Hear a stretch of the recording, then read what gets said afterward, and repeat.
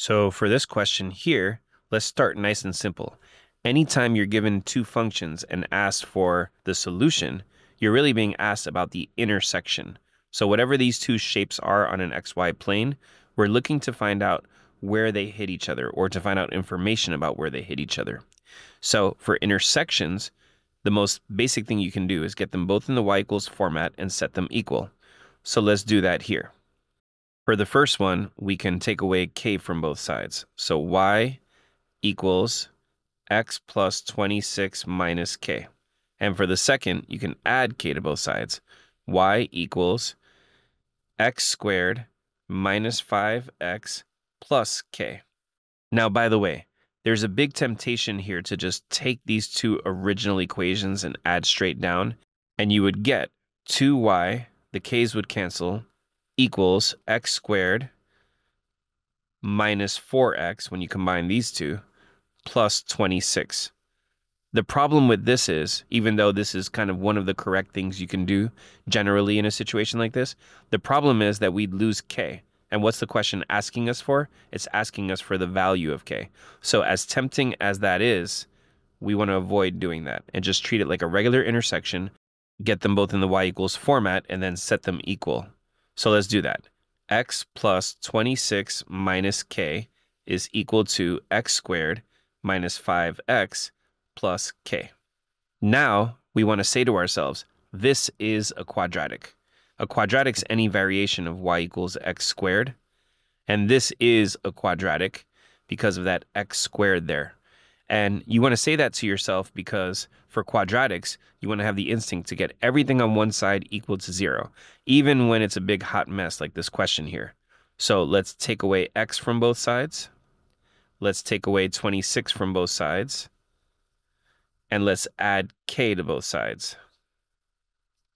So putting that all together, we're going to have 0 equals x squared minus 6x, and we'll have plus k and plus k. So plus 2k, let's put that at the end, and don't forget that there's a minus 26 there. So right now we have this thing organized as a quadratic. Now a real quadratic, like I said, would be like y equals x squared plus some stuff. But it's common to see it equal to 0 because the x-intercept is the moment when y equals 0.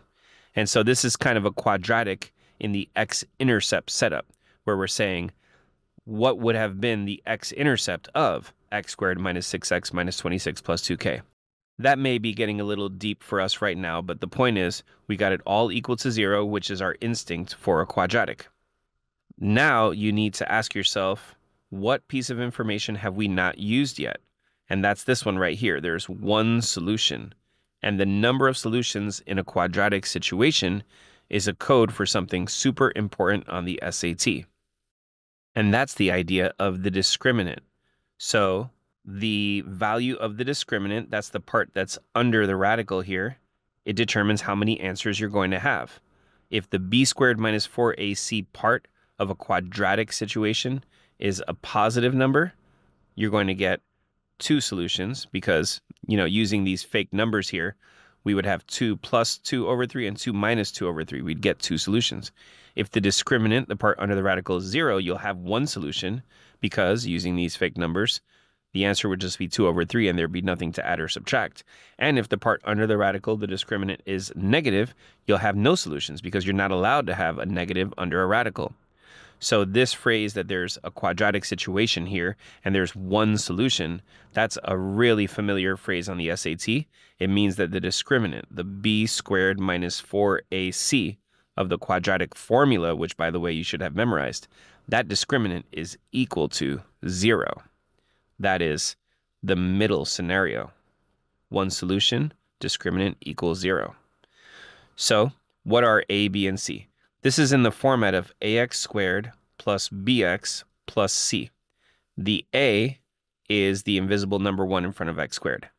The b is the negative 6 in front of the x. And the c is all the other stuff. Negative 26 plus 2k. So having a c coefficient that itself is made up of 2 terms, That's really common on the SAT. So let's go ahead and start solving. B squared, negative 6 squared, minus 4 times 1, which is not worth writing because when you multiply by 1, nothing happens, times C, which is negative 26 plus 2K, all equals 0. So negative 6 squared is 36, and we have negative 4 times negative 26, which is positive 104, and we're distributing. So we went here, now we're distributing negative 4 times 2K, and that'll be negative 8K equals 0. Combine some like terms. 104 plus 36 is 140 minus 8K equals 0. Go ahead and add 8K to both sides, and you'll have 140 equals 8K. And we can divide both sides by 8. We'll get 140 over 8, which simplifies to 35 over 2. And that is our answer to this question.